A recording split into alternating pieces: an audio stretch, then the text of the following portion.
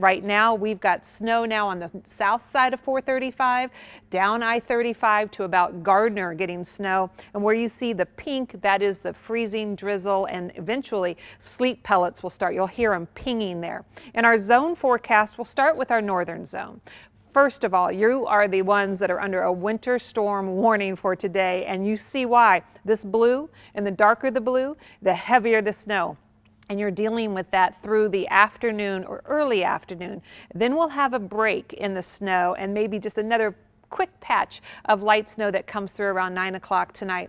Your wind chills will be below 0 throughout the day today. Your total snowfall accumulation in the northern zone, about 4 to 8 inches of snow, with some pockets of more than 8 inches of snow coming down. Central zone, which includes Kansas City and all along the I-70 corridor or the Kansas and the Missouri rivers. If your county touches those rivers, you're considered the central zone. Temperatures in the teens, wind chills below 0, and your snowfall amount, our snowfall amount here in the metro, will still be about 2 to 4. That hasn't changed much. There will also be that break in the afternoon, late afternoon, early evening, and then additional light snow overnight tonight.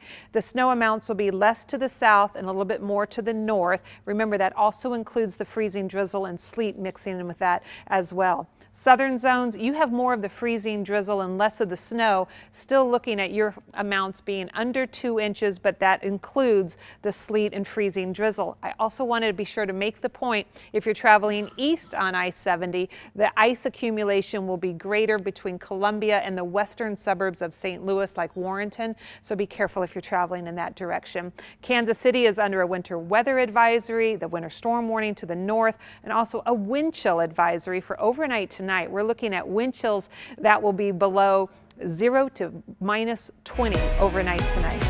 Tomorrow, sunny but very cold, a high of only 14 degrees.